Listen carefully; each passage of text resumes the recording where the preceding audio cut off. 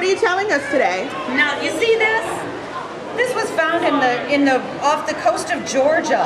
A turtle saw this floating by and thought it was food and tried to eat it.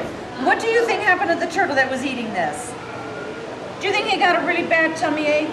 Yeah. He did.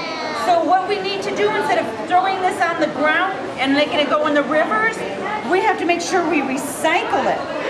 Okay? Now there's a lot of other things we can do to keep our rivers clean.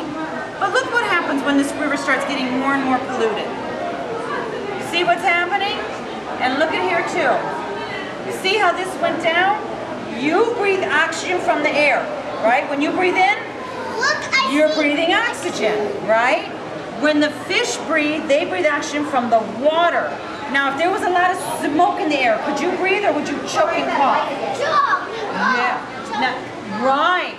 Same way with them. And one time I ate a lot of grapes, then I choked. Oh my goodness. And then why are those green things? Yep, that's green because the water's all polluted. And now the fish can't breathe, so very few fish can live there. So there's a lot of things we can do to keep the pollution out of the water. You have to keep the pollution out of the water. We have to read labels. Well, adults have to read labels.